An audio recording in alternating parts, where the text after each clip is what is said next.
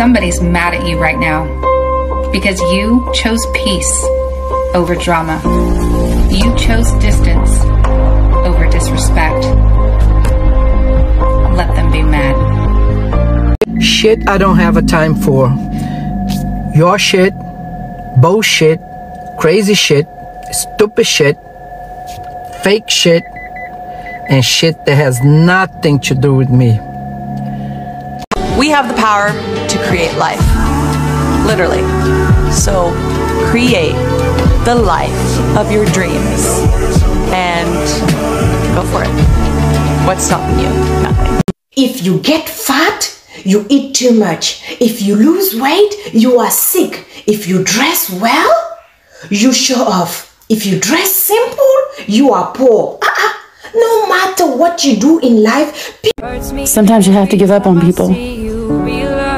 Not because you don't care, but because they don't. I hate you, I love you, I hate that I love you. I just live.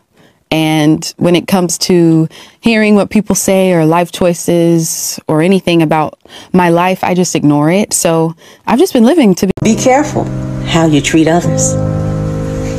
What you do to others has a funny way of coming back on you.